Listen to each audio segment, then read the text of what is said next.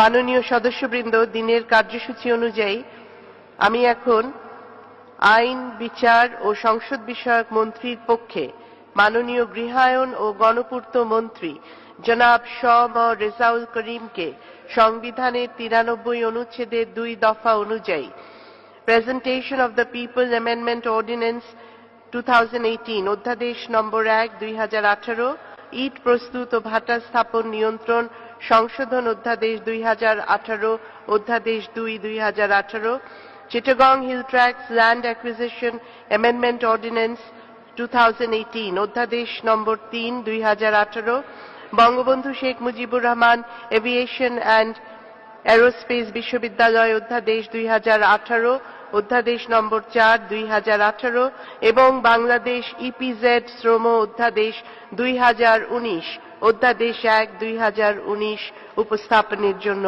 আহ্বান জানাচ্ছি। বিসমিল্লাহির রহমানির রহিম।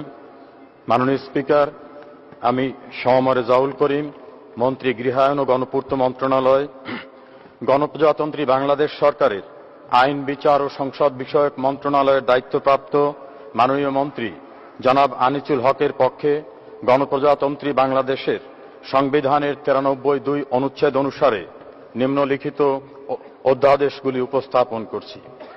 Representation of people amendment ordinance 2018 অধ্যাদেশ নম্বর 1 2018, ইট প্রস্তুত ও ভাটা স্থাপন নিয়ন্ত্রণ সংশোধন অধ্যাদেশ 2018 অধ্যাদেশ নম্বর 2 2018, Chittagong hill tracts land acquisition amendment ordinance 2018 অধ্যাদেশ নম্বর 3 2018, Bangabandhu Sheikh Mujibur Rahman aviation and aerospace বিশ্ববিদ্যালয় অধ্যাদেশ 2018 অধ্যাদেশ নম্বর 4 2018 এবং বাংলাদেশ ইপিজেড 2019 অধ্যাদেশ নম্বর 1 2019 এই মহান সংসদে উপস্থাপন করলাম।